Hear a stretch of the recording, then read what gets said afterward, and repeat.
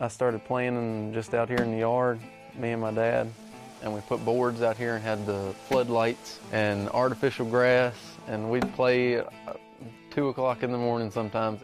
The really top players, they all have somewhere to practice in. So I told him, I was like, I want to build something. It took a lot of work, but I mean, we got somewhere to practice anytime we want now.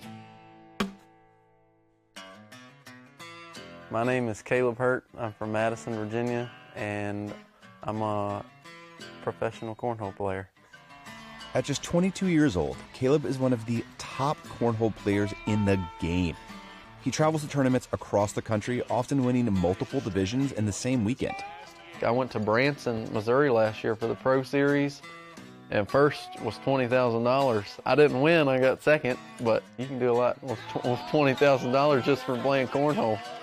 That's right, the game you and your friends play in a backyard, at a bar, or maybe at a tailgate has professional level players competing for five-figure payouts.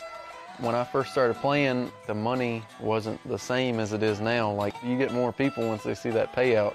While payouts for the top tournaments are lucrative, there aren't enough of them, yet, for most players to make it their entire career.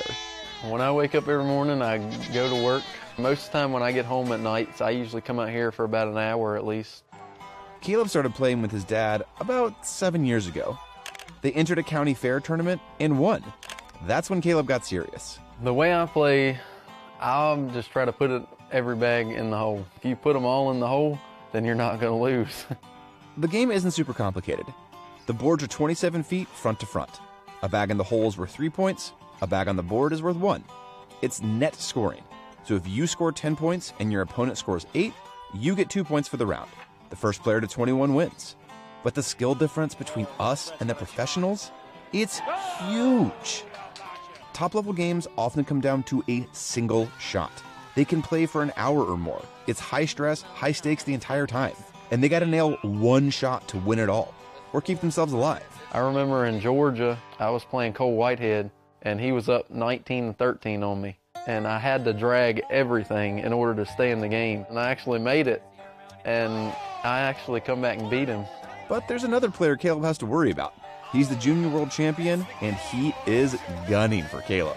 My name is Isaac Hurt. I'm 14, and I'm a professional cornhole player.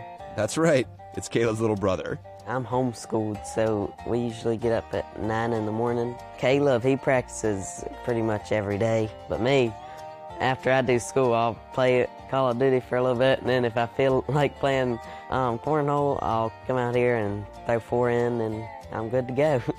Them juniors, they're no joke. They're not scared of nothing.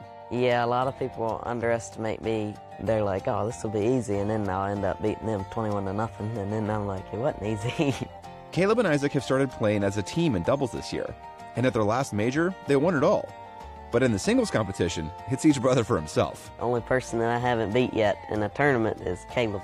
I don't know what he does when we play in tournaments. It's like he falls apart. I guess I get in his head or something. Brotherly competition aside, both see a world where they could be playing cornhole, professionally, full-time.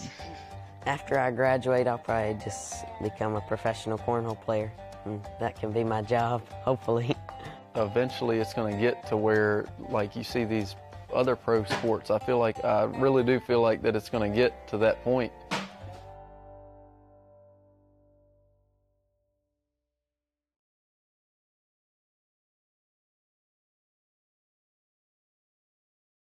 Thanks for watching our YouTube channel. Follow today's top stories and breaking news by downloading the NBC News app.